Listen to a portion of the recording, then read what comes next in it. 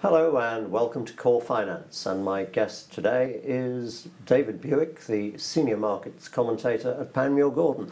David, welcome back to the program. Good morning to you, Colin. We've got a few things to talk about on the program this morning, but let's start with that UK inflation data. What's the story? No surprises there, 3% as expected, up from 2.9% last month.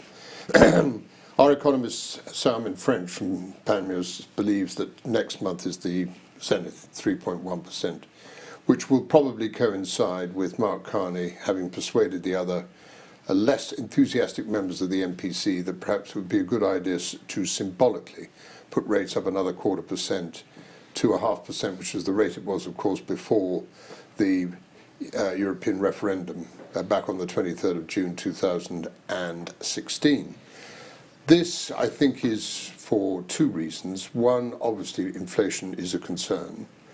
And not only have we got inflation at 3%, but as I understand it, wage inflation has been around 3% for the last 3 months, which is as bold as it's been for some time, even if it's only on an annualized basis, around 2.4%. So it's all starting to feed through. Well, it's starting to feed through, but there is a question of don't throw the baby out with the bathwater. So if you put rates up any more than, as I say, symbolically the mandatory 0.25%, which I think is, I won't say it's done and dusted, but it seems likely, that we are likely to have a period of uncertainty over Brexit and the horrendous procrastination beautifully orchestrated by the European Union, who seem to have no appetite to want to negotiate with our people at all, and our people not really knowing what they really want to do, does throw the market into disarray to the degree that there's nothing worse. You can deal with bad news and you can deal with good news, but uncertainty no one can deal with, and this is what we're going to get likelihood in spades. So I think for the bank to put it up any more than that, despite the fact that they're very, very concerned about credit card borrowing and also about personal loans, and particularly car loans, which have absolutely rocketed. Personal borrowing has gone up at an average of 10% each year for the last 5 years. And this is not good news, and I think this is something, whether, of course, a credit card company would charge the best part of 20%, a 0.25% makes any difference, but at least it sends out the right sort of thing. We think it'll top out. We think why? Because we think basically raw materials charges will flatline. We're also seeing these things are always done months in arrears. Yeah. And now, because we've had the adjustment in the pound, and the pound having gone up from 225, sorry, I beg your pardon, 125 to 132, that is a significant move. It is. And therefore, we expect it to be nearer 2% by July of next year than 3%. Well, you heard it here first. Another thing that that hit the news this morning, Trade Secretary Greg Clark going to tighten those rules on mergers and acquisitions. Well, we've had a few unfortunate incidents and one or two that could have gone wrong. First and foremost, we cast our mind back 4 or 5 years to the time when Kraft Foods decided they'd like to buy Cadbury Schweppes, supposedly in good faith, and said all jobs are safe. And ink was hardly dry on the deal when several hundred people lost their jobs in places like York and Derby and elsewhere. Well, and then, of course, there was the possibility of Pfizer buying AstraZeneca, and we've also had, other companies under the ruler. Is that Greg Clark, because there is such a lot of what I call Far East money, particularly Chinese money, Malayan money, and Indian money, there is a question now, of course, security. And if Greg Clark is imposing tougher rules for takeover for security reasons, and security reasons only, then I'm for it, and I'm up for it. Now, the qualification now is going to be, or was in the past, 70 million turnover, and somebody wanted a 25% stake. The government had the right to intervene. Now it's only going to be £1 million, which is just, again, mandatory. Yeah. And the government is going to have the drains up on anything over that with the 25% ceiling. And I understand that, but we don't want to become like Germany and France, because neither of them have allowed an overseas predator to come in and buy a German or French company, not since the old king died. And I think that is extremely bad news, because I'm a free enterprise person, and I like to see charge what the traffic will bear. And if it's good for the business, it's good for shareholders, and it's good for employment. it should happen. I dislike protectionism enormously, unless it's for security reasons. If it's for security reasons, then I think it's a very good thing. And the logic behind that protectionist stance may seem very good in the short term, but in the long term it's a disaster. Well, terrible. You end up with companies that are inefficient and unproductive, hanging on. And not global. And there could have been twice as many people employed by better companies. Exactly, but I think providing he makes that very clear, yeah, that the Conservative Party is going more to win votes, I think, to the centre ground, where I don't think the situation is at the moment. Yeah. That if you are a believer in the free enterprise and the capitalist system, anything of this nature in form of legislation, unless it's purely stacked for security purposes, is a nonsense. Wow. Talking of mergers and alliances, we've got Bombardier and Airbus getting into some sort of partnership. Just tell me more about that. Bombardier. Bombardier, it's French-Canadian, it'll do fine. I think you have to go back really to 2 or 3 weeks ago when the Department of Justice and the US regulators told Bombardier for their C-series jet they were going to charge a total of 2 lots of tariffs, upping the tariff by 300%, based on the fact that they believed that they were putting Boeing at an unfair disadvantage.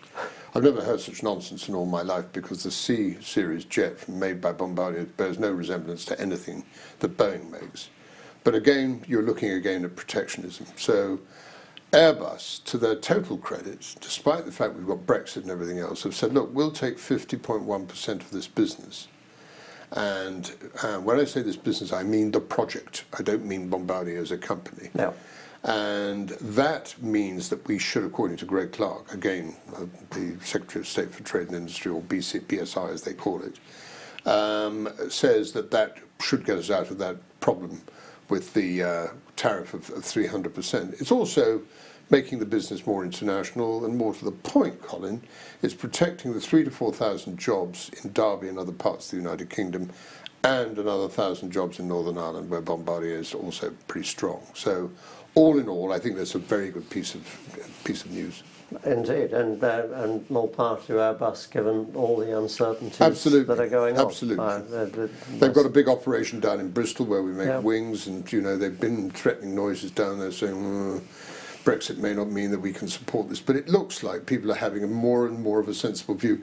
And I get the impression now that it's business that's going to call the shots over Brexit much more than silly politicians who are, absolutely obsessed with detail and with laws and the rest of it, whereas we need a good spirit between business folk either side of the channel to come out of this with a sensible deal. And certainly Airbus has put a shot across Mr Juncker's bow with that. A couple of profits stories this morning. We've got Pearson and Merlin.